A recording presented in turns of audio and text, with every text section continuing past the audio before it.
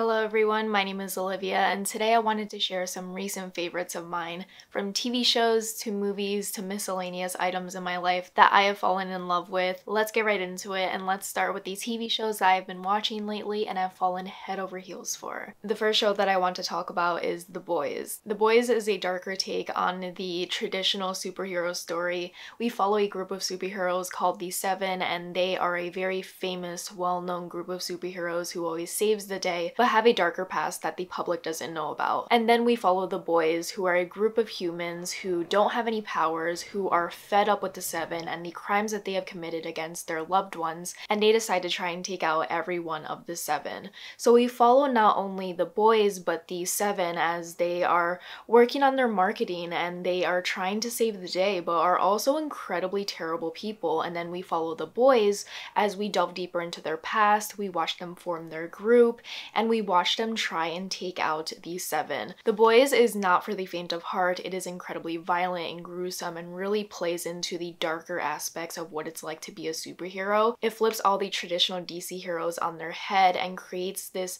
very dark and terrible group of the Seven heroes who just rage over the world and use their powers not only for good but incredibly evil acts. It is so well done. The cinematography is great. The acting is superb. The actor who plays Homelander absolutely deserves an Emmy for his work. He's one of my favorite characters and actors on television. I think his work is just superb, and the way that you can analyze Homelander in so many different ways is amazing. And he's the perfect villain that I wish Marvel would have, but Marvel, in my opinion, always has really weak villains, and Homelander is the perfect villain in The Boys. Highly recommend it. It is so on the nose but very subliminal with their messaging and their references to actual events that happened in real life, and one of my favorite shows of all time now. I cannot get enough of The Boys. The next show that I want to talk about is The Rings of Power. The Rings of Power is a new show also on Amazon exploring the world before The Lord of the Rings, and as someone who has not read The Lord of the Rings yet or any of the other companion novels besides The Hobbit, I have fallen head over heels in love with The Rings of Power, mostly because I don't have anything to compare it to. A lot of people are very angry about the lore and the timeline, but for me, I am enjoying The Rings of Power for everything that it is. I love the absolutely beautiful setting and the different characters, costumes, and the world that we're exploring as we slowly see the rise of Sauron and the Rings of Power. My favorite character in the show has to be Galadriel and also Arondir. I feel like I'm saying their names wrong because I don't have that pretty like elvish accent, but they are two of the most fascinating characters, and I'm falling in love with Middle-earth all over again. Even though it's very different from the Lord of the Rings movies, it still has the heart of the Lord of the Rings. It feels very magical and beautiful, and it also explores so many different lands and characters. We follow Harfoots, we follow elves, we follow humans, and we follow the orcs that are being created and are taking over Middle-earth. There are so many different ways you can explore the Rings of Power, and I am enjoying every single aspect of it. I have no complaints. Yes, a couple of episodes are a little bit boring, but I feel like they're building the world and something great is going to come out of it. So I'm a very easy to please fan, and I am in love with The Rings of Power. Another fantasy show that I have fallen in love with is The House of the Dragon. Yes, I am roped into yet another Game of Thrones show. After seeing Game of Thrones end and saying I am done with that franchise forever, The House of the Dragon came out and I was sucked in. The House of the Dragon hits different than Game of Thrones, and I think I enjoy it more than Game of Thrones because there's not an overt and gratuitous amount of violence. It's a very dramatic show. It's a lot of gossip and longing stares and secrets and blackmail, and it's the fun of Game of Thrones without all the violence of Game of Thrones. Yes, it's still a violent show with a lot of different things that I can pick apart and complain about, but overall I greatly enjoy it more than Game of Thrones because it is so dramatic.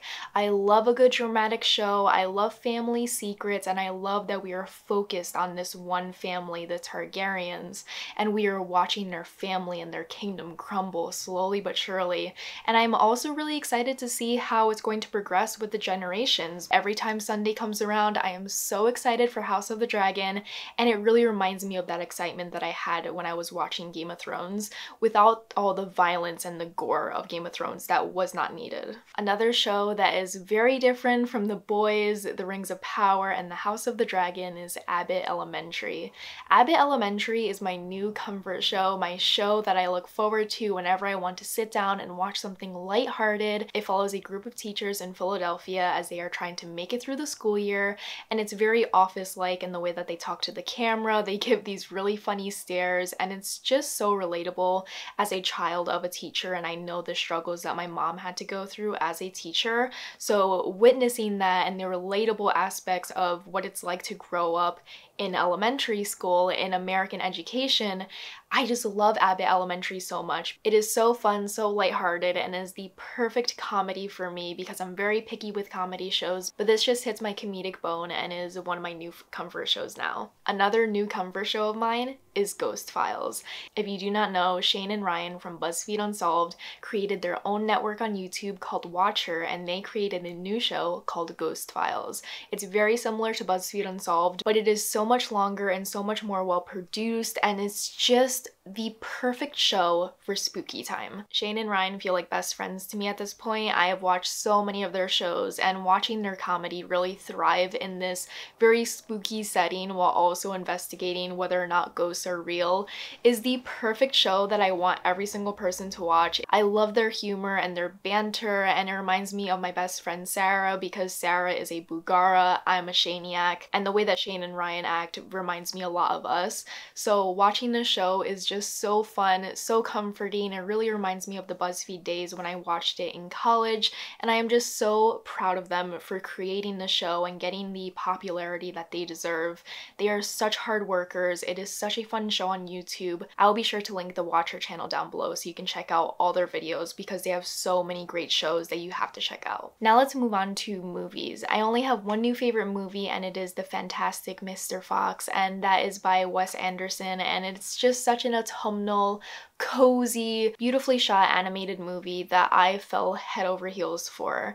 Fantastic Mr. Fox follows a fox who is trying to sabotage these 3 factories that lives by the tree that he lives in, and he does sabotage these factories, but then the owners try and go after Mr. Fox and his family and his community, and it's just a very rambunctious, very light-hearted movie that is the perfect movie to get you into the autumnal season. It has such a beautiful hue to it that's very consistent throughout every single scene, and the way that it's shot and directed is so Wes Anderson. It was my first introduction to his movies, and I fell completely in love with it. It will put you right into the spirit of Halloween and October, and I cannot recommend it enough. I want more people to see it. Speaking of movies, I also became an AMC A-lister, so you pay around $20 a month and you can see up to 3 movies a week in the AMC theaters, and I strategically got this in September, and I'm probably going to cancel it around January because I want to see every single movie that's going to be nominated for an Oscar, and during the Oscar season a new movie comes out every single week that I definitely want to see. So this is the perfect time to get the AMC A-lister membership to watch tons of movies that come out during this season. And once January rolls around, the movies really slow down, and the movies that come out during that season aren't my favorite. So I knew I wanted to keep this membership for around 3 months because I'm probably not going to use it all year round. It's probably always going to be a yearly thing where I get it around the fall and winter time because that's when the best movies come out in my opinion. So I am so excited to watch countless movies from now until when I eventually cancel it.